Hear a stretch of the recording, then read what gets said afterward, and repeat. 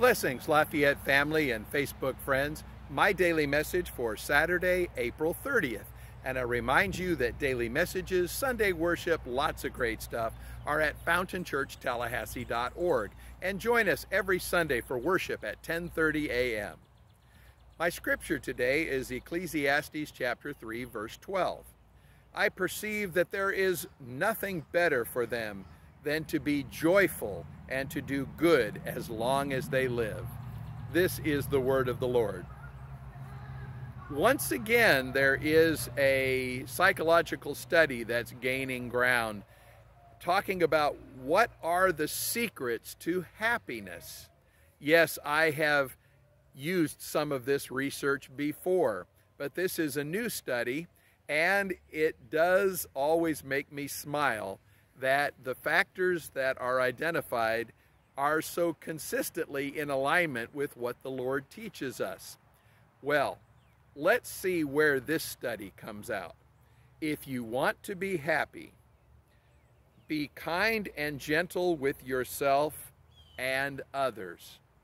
Well, in other words, be humble, be forgiving, be open, be kind. Yes, all biblical imperatives.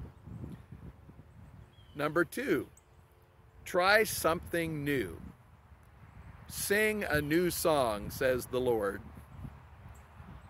Now, this one doesn't feature so much biblically. Exercise, and of course, we are taught by the Bible that our bodies are a temple and that we should respect them, so that is consistent as well. But the most important factor which separates people who are happy from those who are not is, well, they call it spiritual self-reflection / meditation. Boy, is it really that hard for them to say prayer?